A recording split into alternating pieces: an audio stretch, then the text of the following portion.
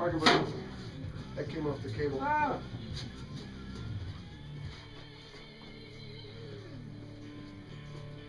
I lost a little green. What? That little green brake spring? I was using the spring with the radiator. Oh, found one. But it was the other one. Yeah, I found one. It's like over there on the floor. But the other one just went poof. No biggie.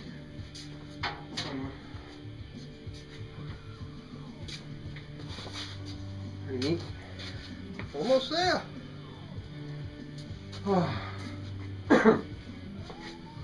So the bowling pin's down, the tank is down, the plate is down, the wiring is done, the air ride is done, the lines run up here. The radiator needs the fan switch and the thermal switch connected.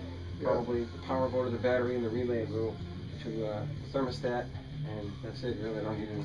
But the thermostat's adjustable right here. The bulb goes in right here. See it? Yep. Look at it.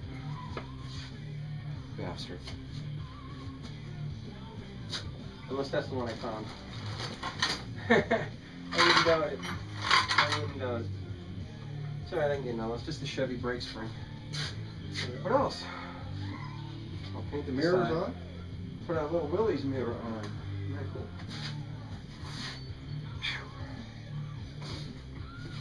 These valve cover ones suck. They don't stay on. Not tight, I'm just saying the heads. Yeah, they pop Some of out. them just friggin' fall off. Yeah. I know.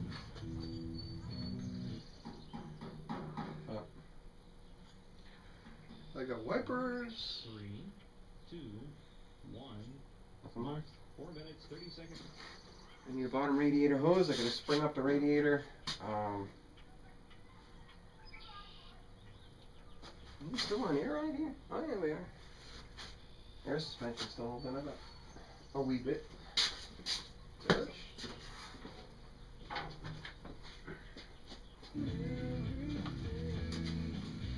That mirror, you don't like it, you adjust it. Just bend it, huh? Yeah.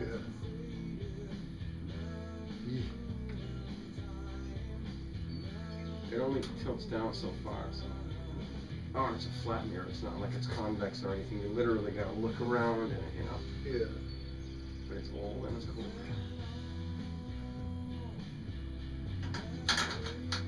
Power still on?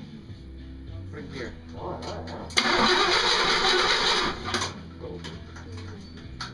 Just want to play with the lights all day, that's all. Ignition won't. Without ignition, no lights. Oh, really? You wired it that way? Yeah, I like it that way. Got all my lights on my money working. I haven't checked the brake lights because I'm not that fast, but.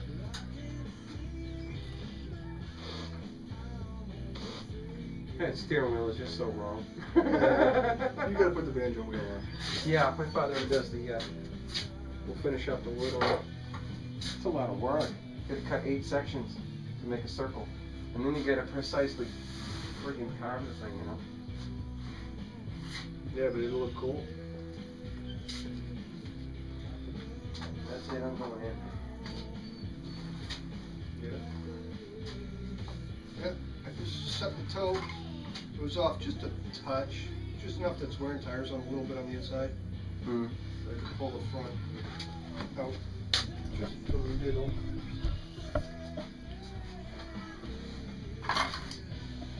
Here's a bowling pin. Done.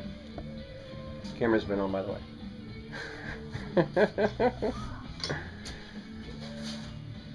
Your ride is done. We just gotta connect our electric fan. Yeah, collect. Which is, here's my relay. Here's my thermostat, and there's the bulb that goes into the radiator. Well, it goes in the hose. Call it a night. The Willie's mirror. Done clammed up.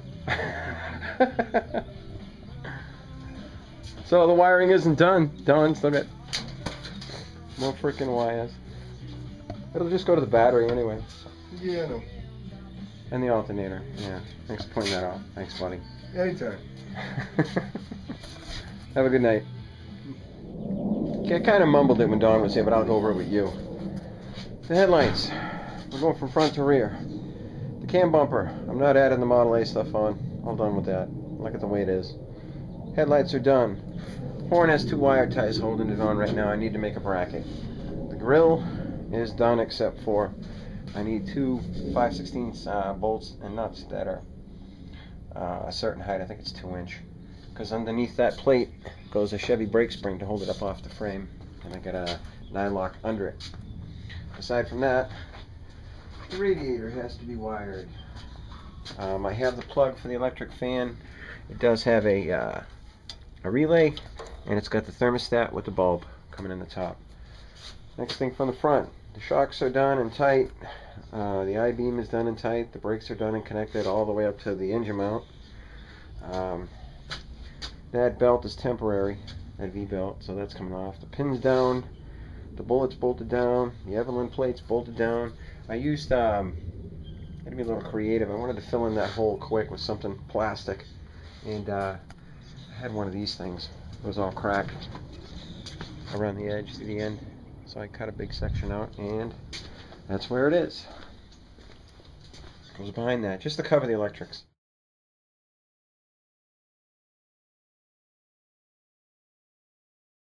It's going to get wet no matter what you do.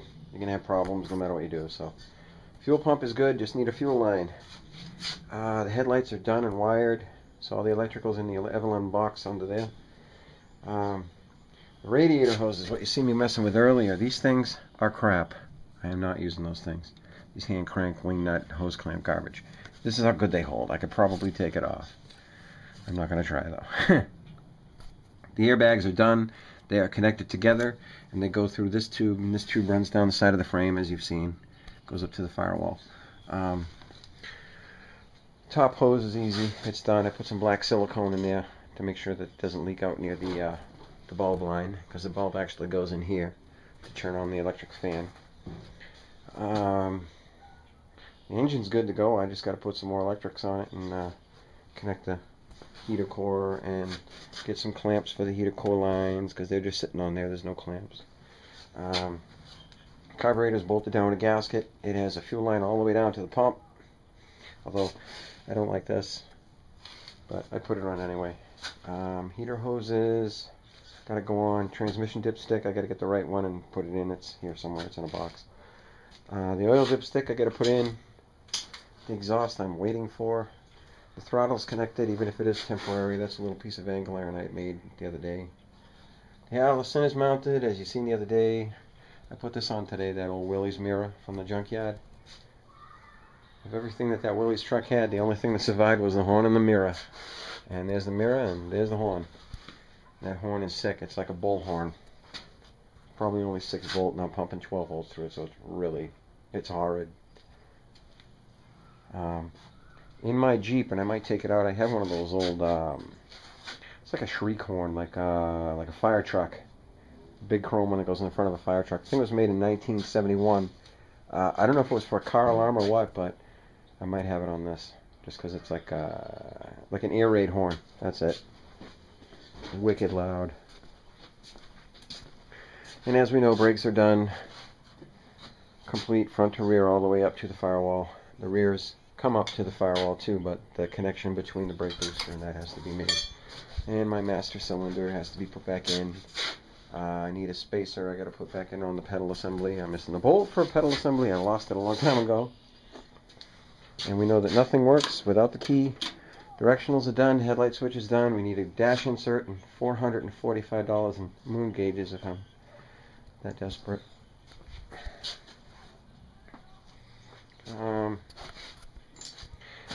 That's a good one.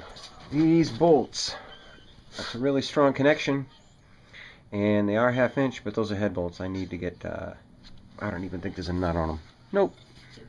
I need to get some real 1/2 inch bolts, and I think I have to take up a couple thousands of space in there, but nothing crazy. But I gotta have real bolts. Those things are Chevy head bolts. They'd work, but they kind of loosen the Monte Carlo bushing that's in there. The steering, when I'm exactly, completely, and know that I'm done, it has to be welded right there. Just a little tack, then pull it out and weld it. Now, right now, I'm not sure if this is where the column's going to go, or a little deeper in, or a little higher up, so it's sitting where it's sitting for now, which is not a bad height.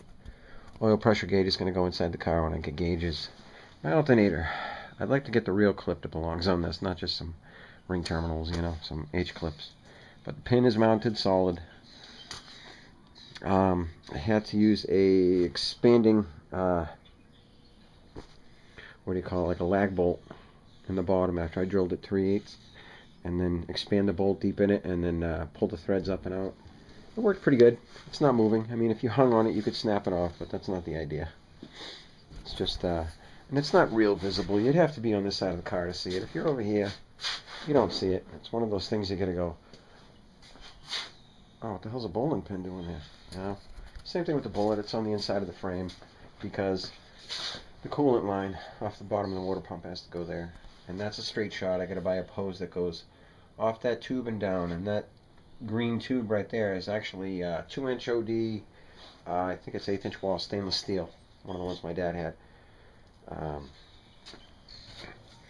The fan is almost self-sufficient, although I have to, you know, find a way to shut it off and a way to, well, not so much shut it off, but gotta put a fuse in line with it. Even I could use a cartridge fuse.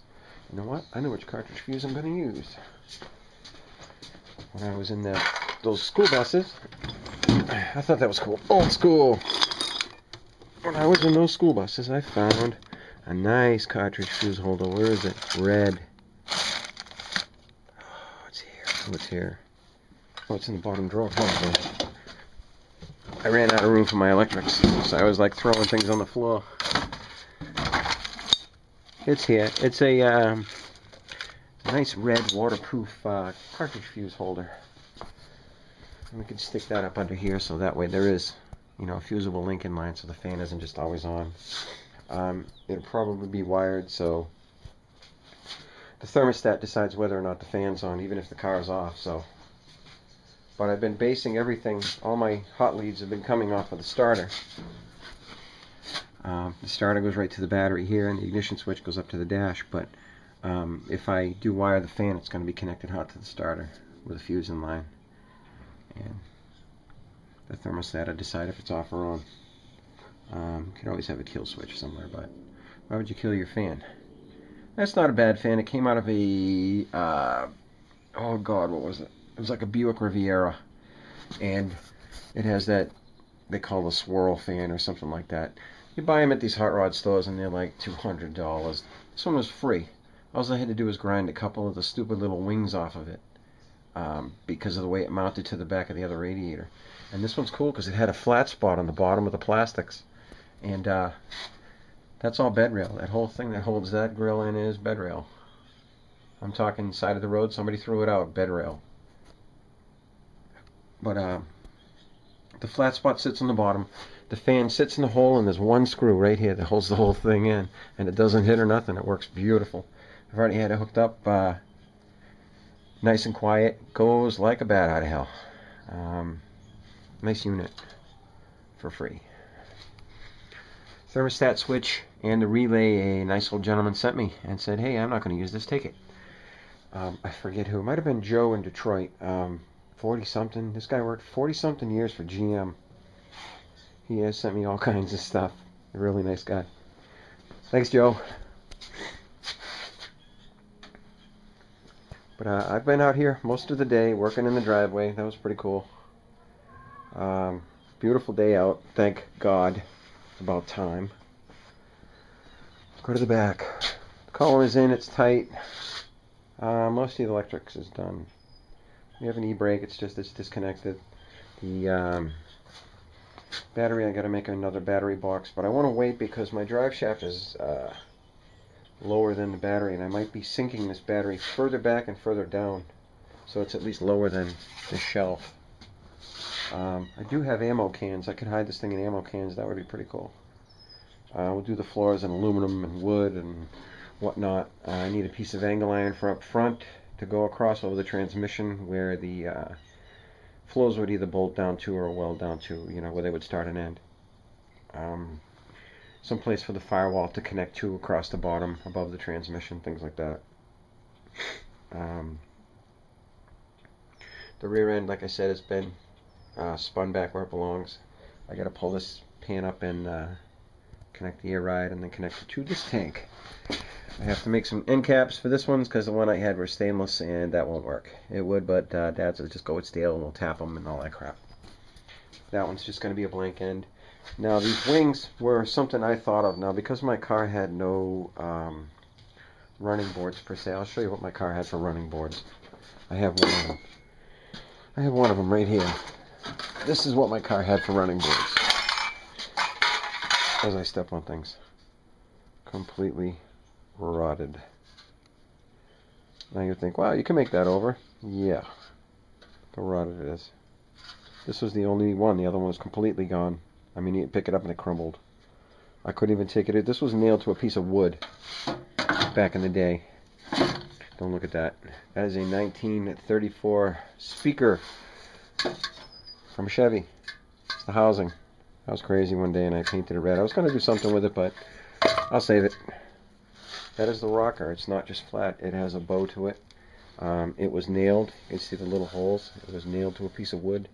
That piece of wood has long since gone, and that's pretty much what was on the side of your car.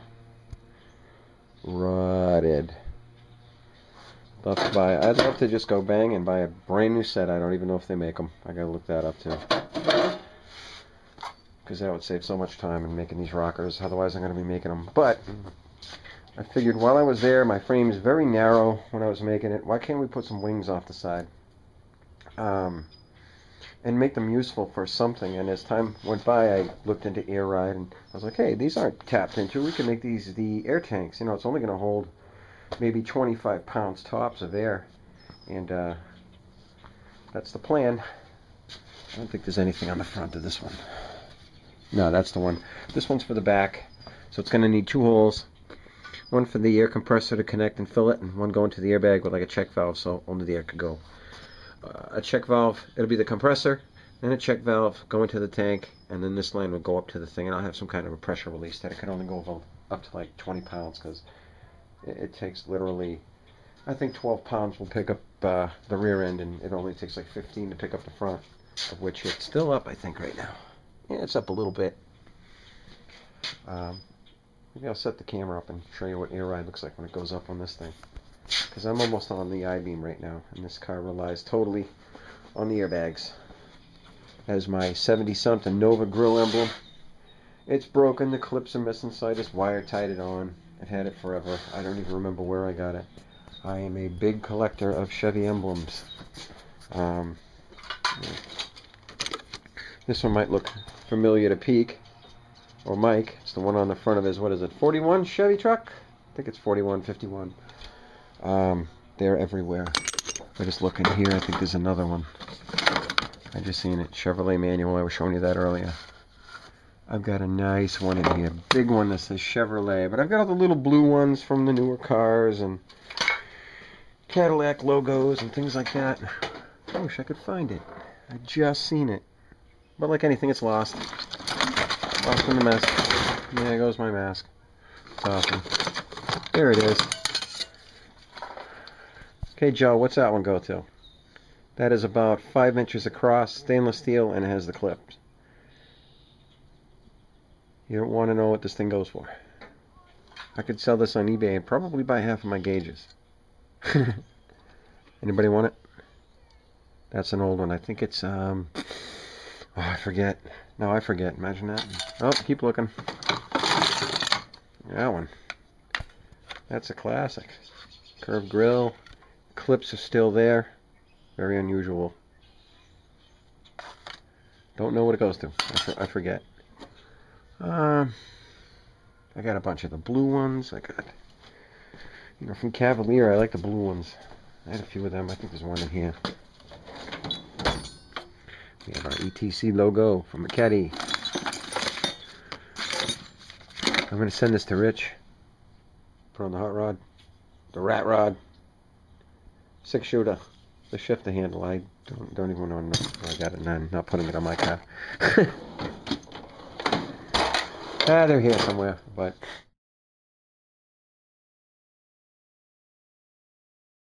it's been a long day. The grill's back in. That sucker is heavy. That radiator weighs a freaking ton.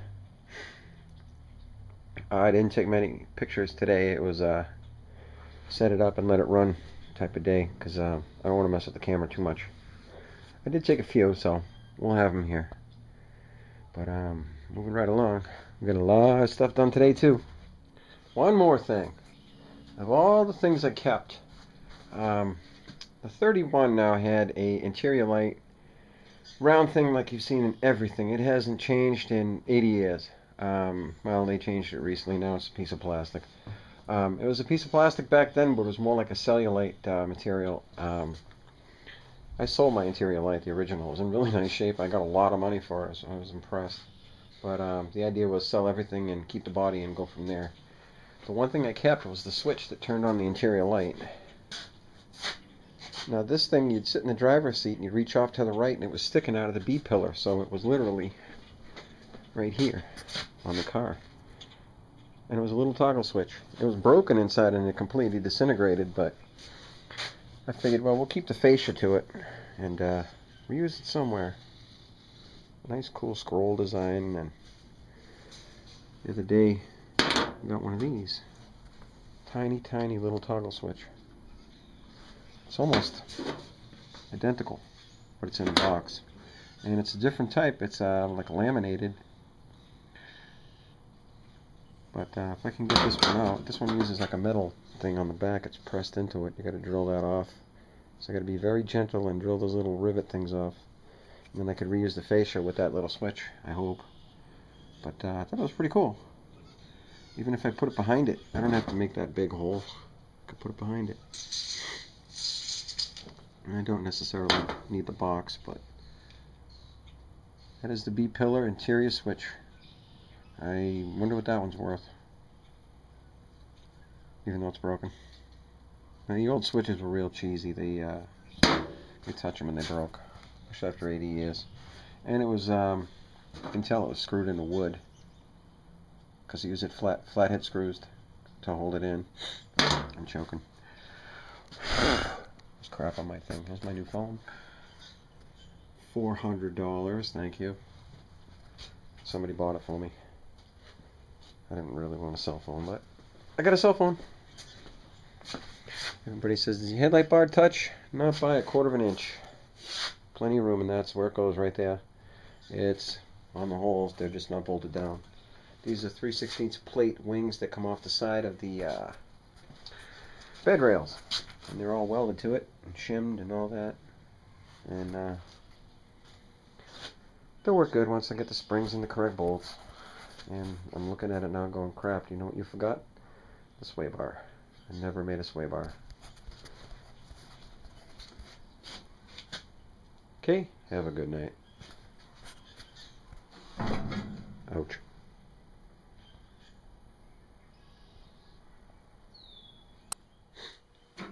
Just when you think I'm going in, I found a plug for my fan, and I wired it to the thermostat and the relay, which you can't really see, it's back here.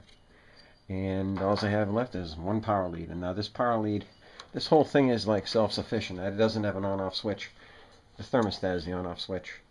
This is going to go right to the starter lead when I get the correct connector, and I'll hide it inside. And there is a